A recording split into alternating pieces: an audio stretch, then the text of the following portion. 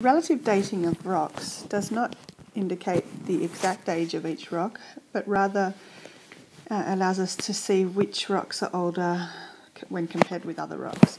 In this diagram, the metamorphic rock schist would have been laid down first, and it is therefore the oldest rock in this sequence.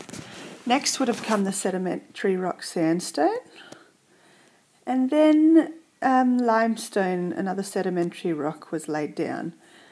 Fourth, shale, a sedimentary rock, was laid down, and now we can see from this basalt dike cutting through all these four layers apart from conglomerate that it must have been the fifth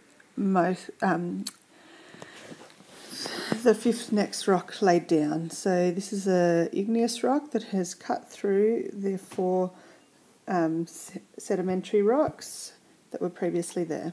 The last layer to be laid down was conglomerate, which is laid down on top of the basalt dike, and this would therefore be the youngest layer.